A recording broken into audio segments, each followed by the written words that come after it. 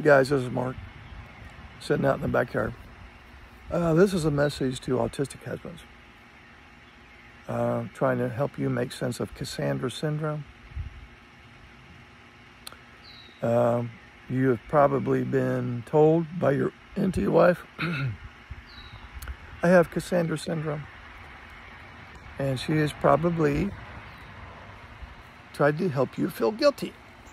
Oops, I'm sorry, NT wives. Was that offensive?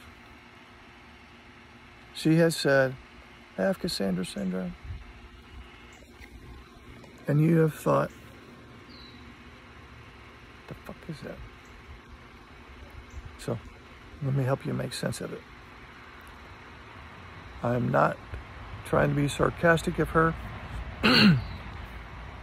Cassandra syndrome is technically not in the Diagnostic and Statistic Manual of Mental Disorders, but it's a thing. It's a real thing. And has she used the victim card? Yes, she has.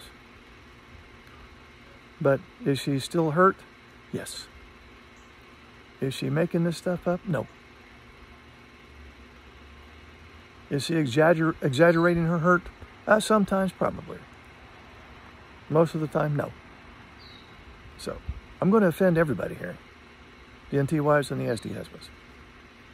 If I haven't offended you yet, just stay tuned. It's going to happen. So, is she feeling sorry for herself at some level? Yes. Is it true trauma at some level? Yes.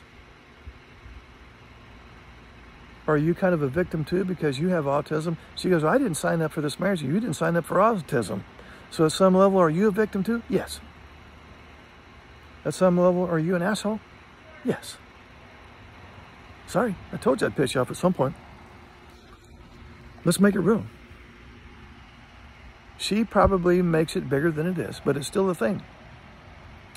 You probably think you're more innocent than you are, but at some level, your traits of ASD level 1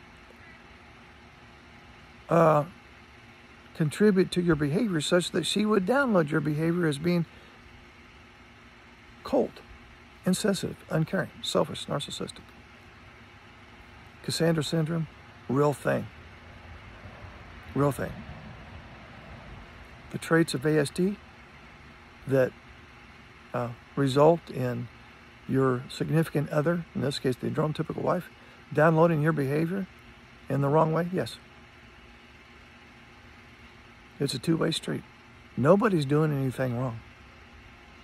She's hurt. Her heart hurts. She feels like I'm not getting my needs met. That's a real thing. You're thinking, doesn't matter what I say or do, it's never good enough. I can never make her happy. I've tried. I'm always a failure with her. That's a real thing. It's a real thing. So, I just want to let you know, this is a message to the ASD husbands regarding Cassandra syndrome, in case you've lost track of where we're going here. Cassandra syndrome is basically just the perception, and in this case, the NT wife's mind, that she is not getting her emotional needs met. We call that emotional deprivation. Now, she has to have her emotional needs met because she is an emotional creature by nature, and men are too, of course, but her especially. She was wired. Her brain was designed to be nurturing, caring, loving, and receive emotional reciprocation, empathy, connection, affection. And when she doesn't get that, and that's a primary need for her, in the same way that water, food, shelter is a primary need. This need for love and connection in your NT wife, that's not just a nice thing that happens if it happens. No, it's a primary need. Water, food, shelter, love and connection. It's right up there. And when she doesn't get it, she hurts. That's the way God designed her. And when she doesn't get it, she gets into fight or flight mode. In other words, I'm dying here. I'm dying here. One of my survival needs is not getting met. And so that's why she kind of get bitchy, moany and groany, and complaining. Wouldn't you?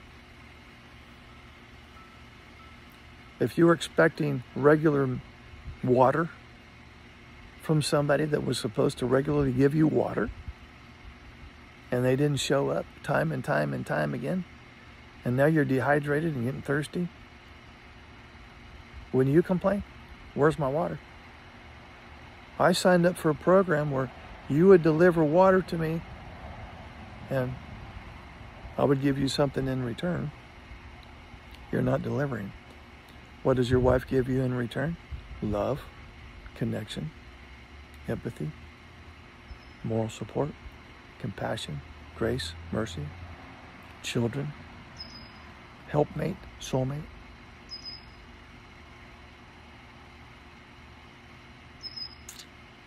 Long way around the bush, guys, to get to the point that Cassandra syndrome, it's not a disorder per se, but it is a syndrome. And she's not purposely trying to be nagging and whatever. One of her primary needs is not getting met.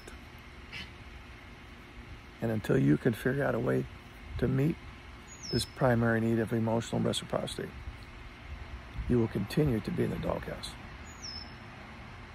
I'll take bets. I can promise that's going to happen.